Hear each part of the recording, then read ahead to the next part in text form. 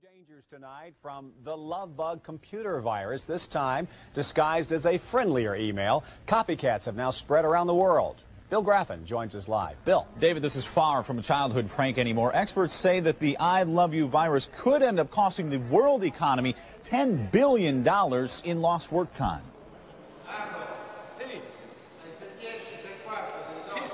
We don't yet know exactly how many of our PCs have been affected.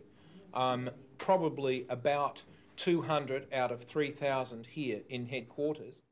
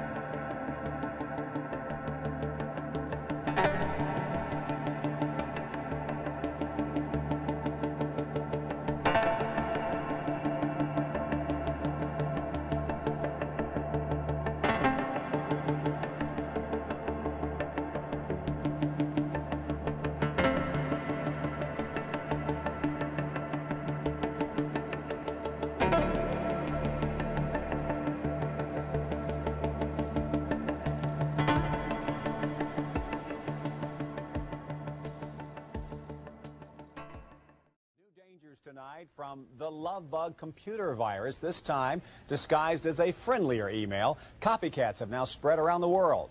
Bill Graffin joins us live. Bill. David, this is far from a childhood prank anymore. Experts say that the I Love You virus could end up costing the world economy $10 billion in lost work time. We don't yet know exactly how many of our PCs have been affected. Probably about 200 out of 3,000 here in headquarters, maybe a few more, but we won't know that until we fully reactivate the network and test them all.